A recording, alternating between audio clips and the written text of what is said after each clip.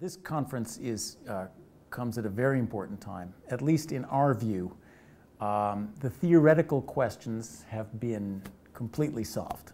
There's a beautiful, very simple theory, but kind of radically different from the way you're used to thinking about things. But now it's time to take it out for a spin. Every theory needs work in order to apply it. How do we understand historical episodes? How do we understand the data? How do we understand the inflation in the US in the 1980s? How do we understand the Great Depression and the gold standard? What do we say about policy? How do we understand the slow decline in inflation with big deficits now?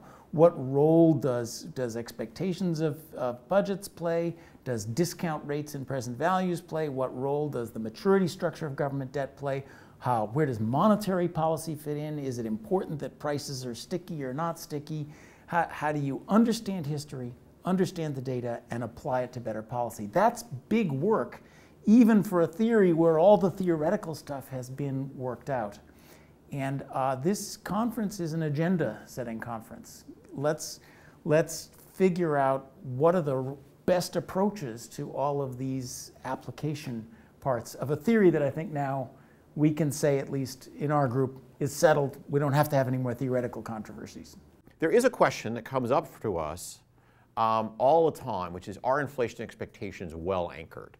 This is very important for the Federal Reserve because we make our decisions about when we move interest rates. We're trying to move the nominal interest rate with the goal of influencing real interest rates, which are net of inflation. So it's very important for that inflation expectations don't move around.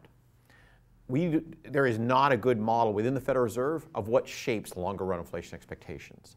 The fiscal theory of the price level potentially offers that longer run model, that government debt, the interplay between government debt and people's beliefs about how much taxes the government will collect could serve potentially as that model.